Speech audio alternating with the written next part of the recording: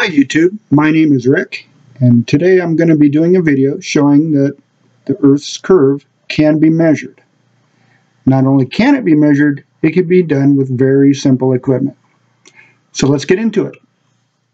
So here's a basic description of my setup. Here is a camera, and I've got a measuring stick here, which I will be using a survey rod, and out here is my mountain. Now, for example, if my camera is at an elevation of 3,000 feet, the top of the mountain is 6,000 feet, the difference will be, the mountain will be 3,000 feet higher than the camera. Now, the key to these measurements are, this line, this has to be level,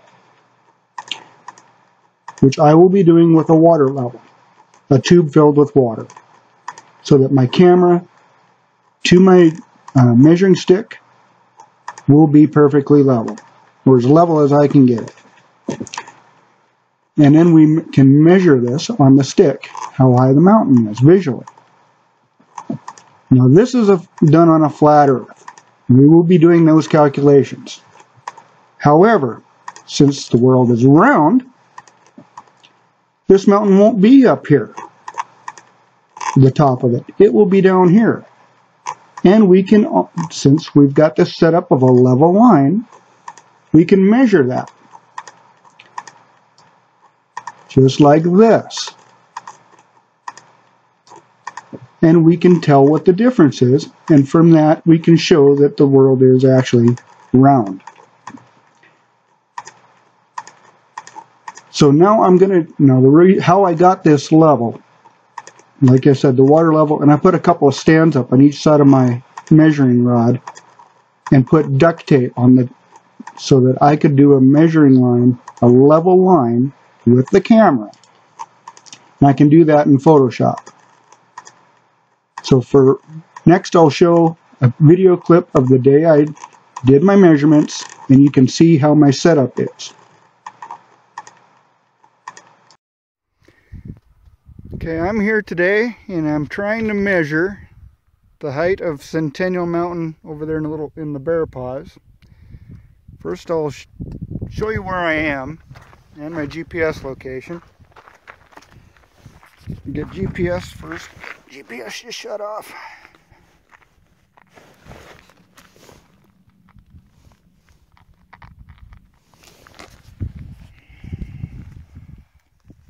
Okay, there's date, time, and two different ways of measuring location.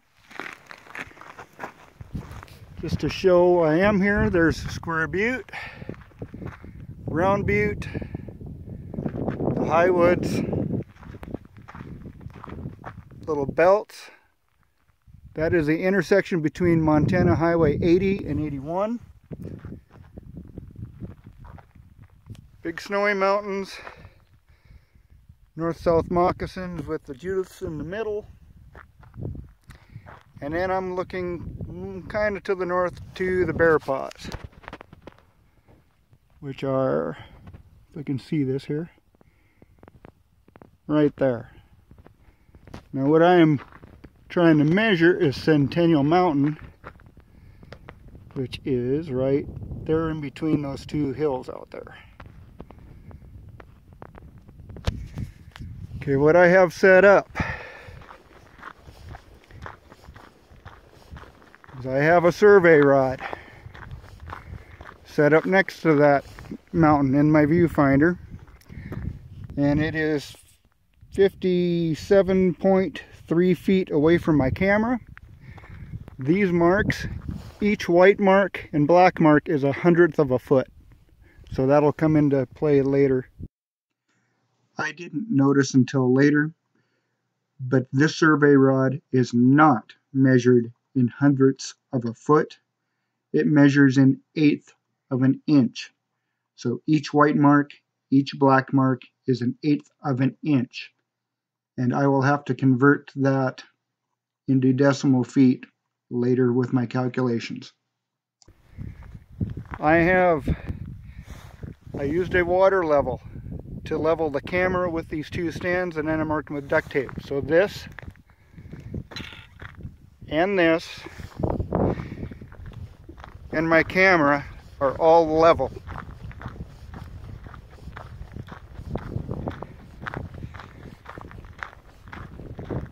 So, yeah, see, just to show you, here is a, oh, what was this called? Peak finder. Okay, there's round butte and square butte, which are there. And I'm measuring Centennial Mountain.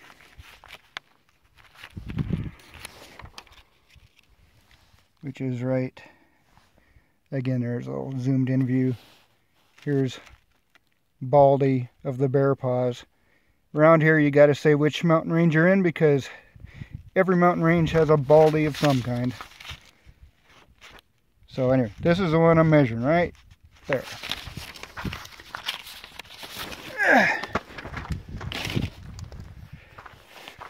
So I'm just going to try to kind of do this with my video camera here, my phone. And we're going to zoom in here. I've got my good camera already set up and I'm going to take pictures there, but I'm going to do a picture here.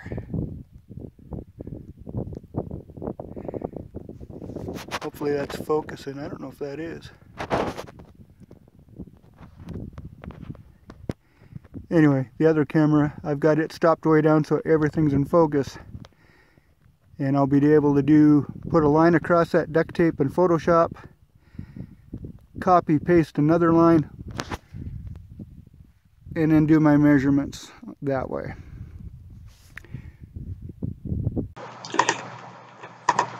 And here is the image I got. And just so you know, the camera is a Canon EOS 20D. The lens on it is a zoom lens, so 70 to 210. And I think most of the shots were done with at 210. I tried several. This one, I'm pretty sure was done with 210. It doesn't matter. And boy, it looks like I've got to clean my camera out a little bit. But as you can see here, here's my duct tape mark. And you can see, there's the level of the water. And I did both stands to be level with my camera. So this point, and my camera are all level. But before we start doing our measurements here, let's do a calculation of what everything should be, and then we'll come back to this photograph. I apologize for that clicking that's been in the video so far.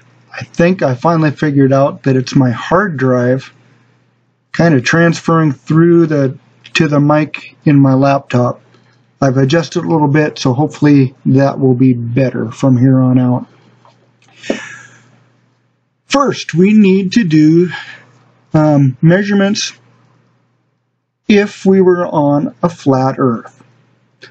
So the first thing we're going to do is we need to get a measurement from the camera location to Centennial Mountain, and also the height of Centennial Mountain, which would be its elevation above the camera elevation.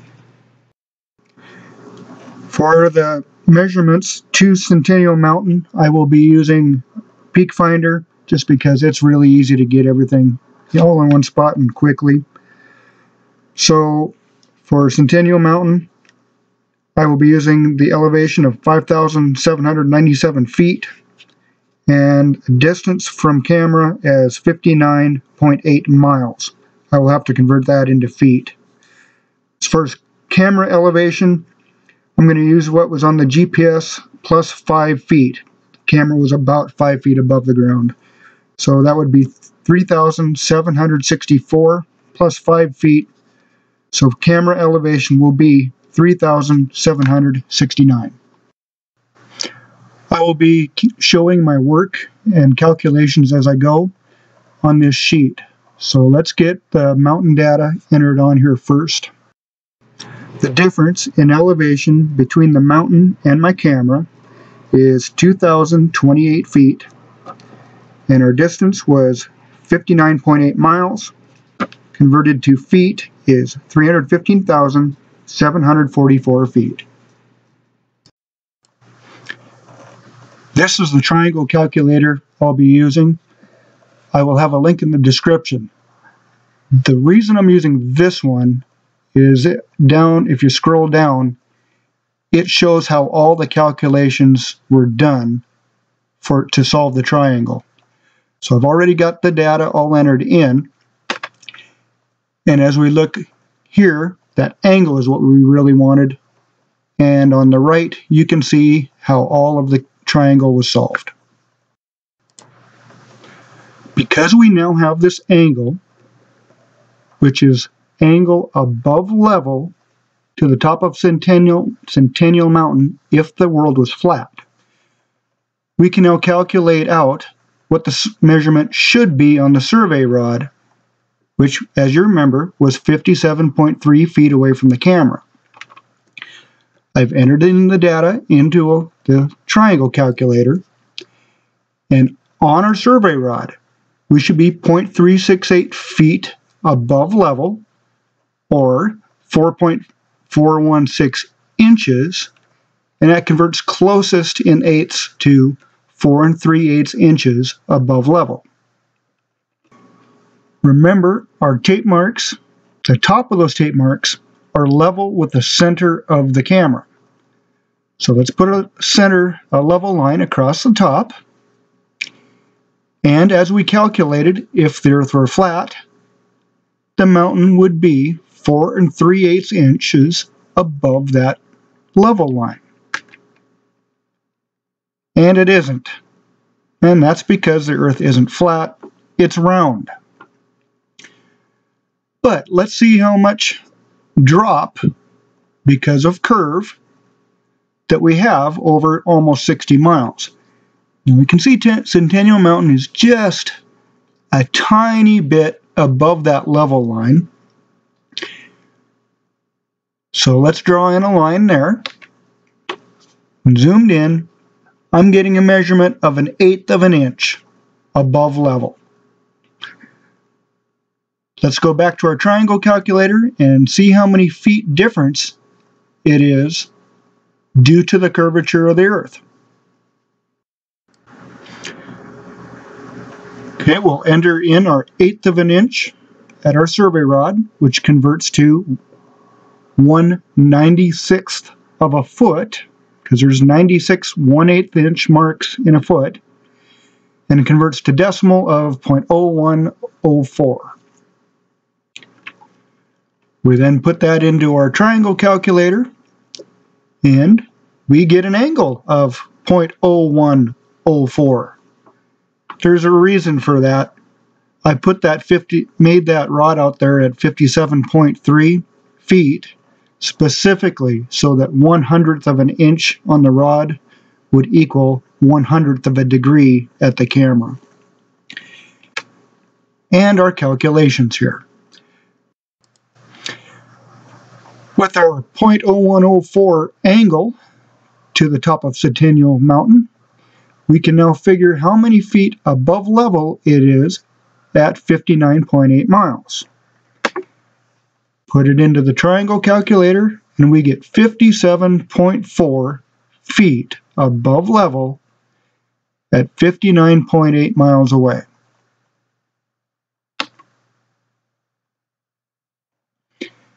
Definitely have a drop due to curvature. So, if the Earth were flat, I should have measured Centennial Mountain to be 2,028 feet above level. Instead, because the Earth is round, I measured the top of Centennial Mountain to be 57.4 feet above level. The total curvature drop at 59.8 miles was 1,970.6 feet. Now, how would this all compare to a curve calculator? Let's see. So here is Walter Bislin's curve calculator. I will have a link in the description to it.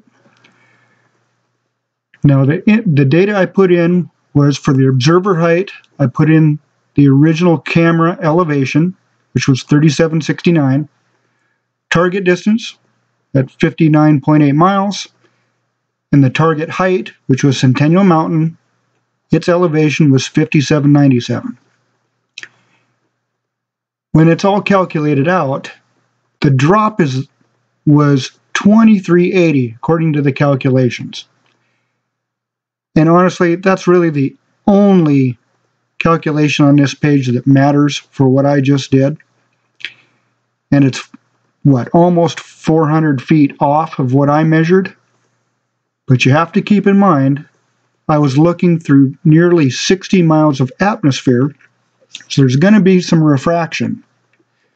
So if we click on the standard refraction calculation for it, the drop is now 2,010 feet. That's only 40 feet different than what I measured. I'm satisfied with that. In fact, I'm pretty happy with that. Kind of amazed I got that close. This next slide is just a comparison between, on the right would be my measurements and what I saw, and that matches up pretty close, compared to if the Earth was flat, how that mountain would look compared to everything. Pretty easy to see that we live on a globe. This last slide has all of the data that I had all in one page. You can screenshot it and check my work. But the short of it is, yes, we live on a sphere, and yes, curvature can be measured. I do want to thank Walter Bislin for his curve calculator, and a couple of channels you might want to check out. Jesse Kozlowski is a professional land surveyor who has some really nice stuff. And Miles Davis easily shows curvature with no math at all. I'll have all of those links below, as well as the link to my triangle calculator. Go do the measurements yourself, guys.